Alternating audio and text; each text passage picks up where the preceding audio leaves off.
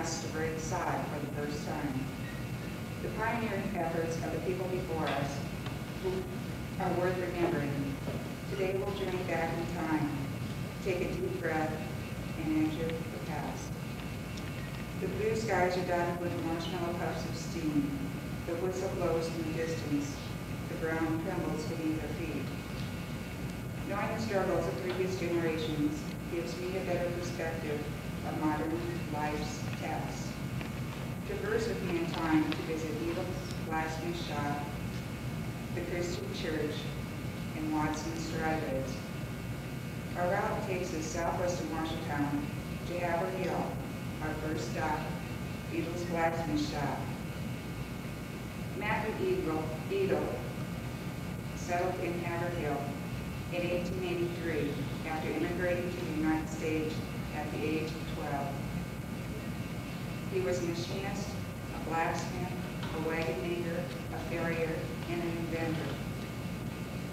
I would have a difficult time trying to explain to him how I found his life's history on the internet, on a web page, on a place called MarshallNet.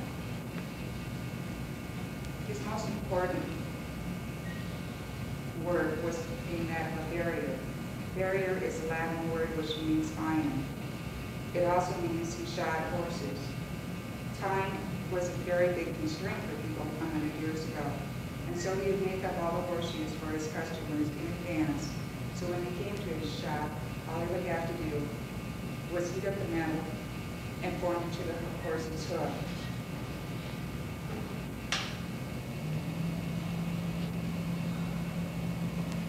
This is a shop environment as it was in 1940 when Mr. Eagle discontinued the blacksmith shop. It's on the National Registry and is owned by the state of Iowa. The Marshall County Historical Society takes care of the shop. Our next stop is Melbourne.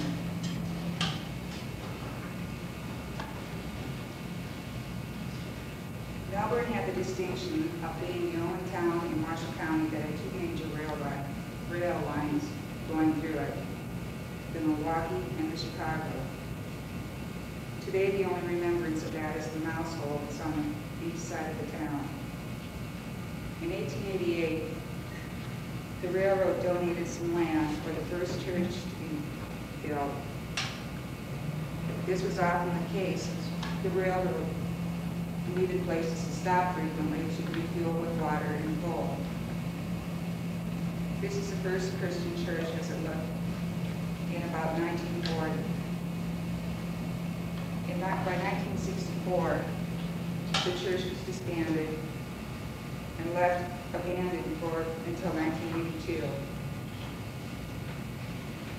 Then a young couple bought the church. Their first order of business was to be married, and they were married in the church.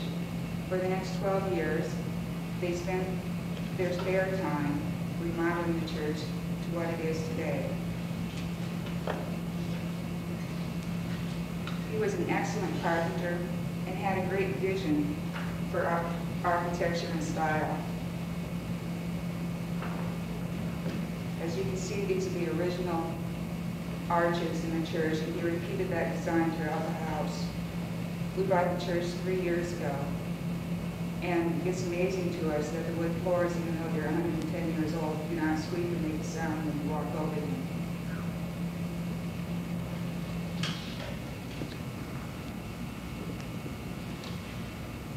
And our last stop is Watson's Dry Goods in the State Center. Watson's Dry Goods was established in 1895 by the Watson family. It had been handed down throughout the generations. A few years ago, the last Watson decided to sell and retire. The people of State Center, knowing the importance of preserving such an original site, banded together, and when the store was put up for auction, they decided that they would buy all the fixtures and all the artifacts and preserve it for future generations. This is Watson's Dry Goods as it looks today. The community had to buy every piece. the doorknobs, the storefront, the tin ceiling in the building, everything. That's how most of auctions go. Everyone tries to get the most money, so they sell the minute details.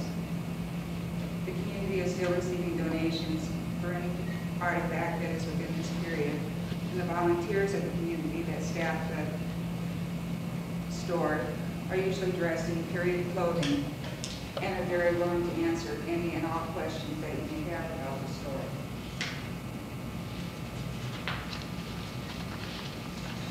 As we can see, life was much different here 100 years ago, beginning with our mode of transportation.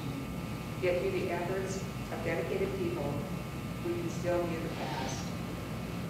Quote, what is recovered, what is preserved, will largely determine for all time the knowledge available to subsequent generations of Americans concerning our heritage from the past. The next generation cannot study or preserve what has already been destroyed, unquote, by Robert J. Shearer and Wendy Ashmore, Archaeology, Discovering Our Past. Today our route consists of mounds of dirt covered by underbrush and overgrown weeds. Take a deep breath and hear the train's whistle.